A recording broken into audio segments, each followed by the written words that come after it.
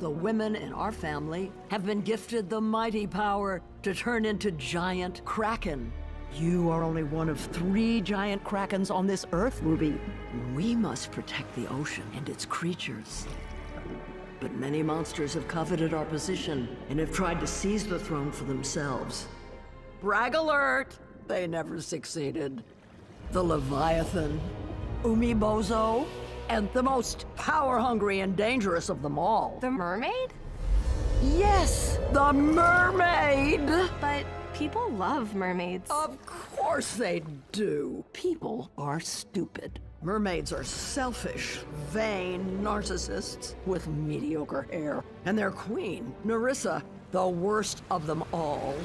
She wanted to control the ocean and force its creatures to serve her, and her alone.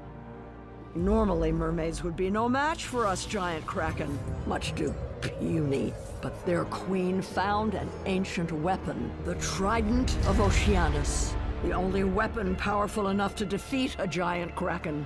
We formed the front lines against her, and for that, we paid a terrible price. Frankly, I suppose we'd all be kelp toast if it wasn't for your mother. No way! That's my mom?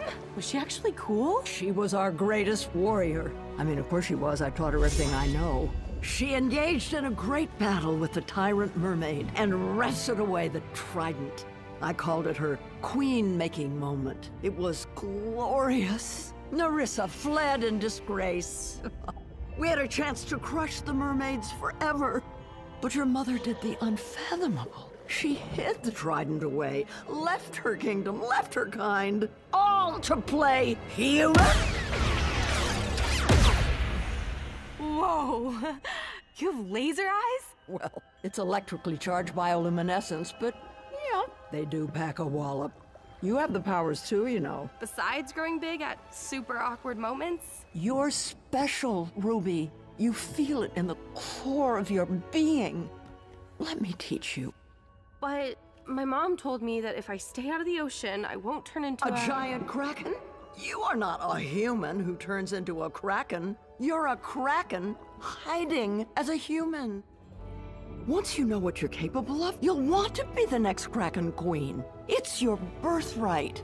And fight as you might, fight as you will, you can never outswim your destiny. I don't know, Grandmama. I like math and Connor. You know, teen stuff. Very well. I love spending this time with you, Ruby. Me too. Thank you for telling me the truth. Until we meet again.